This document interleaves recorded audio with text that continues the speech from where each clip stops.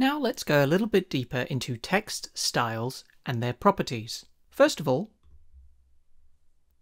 there's fonts.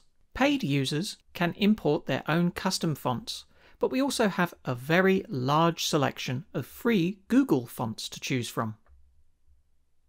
I'm just going to stick with Inter. Down here you can change the font size, the font weight,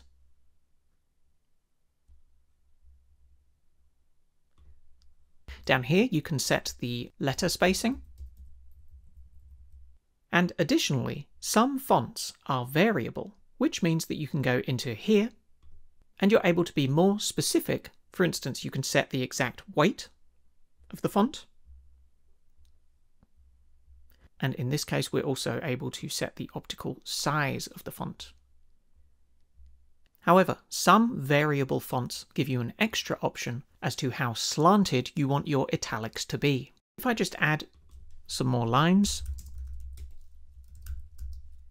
then it is this setting which allows us to control the line height.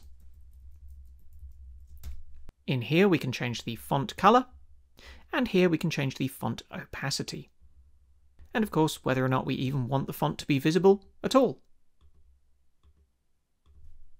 And of course, as we saw in a previous tutorial, we are able to animate any of these properties, even the font weight in here.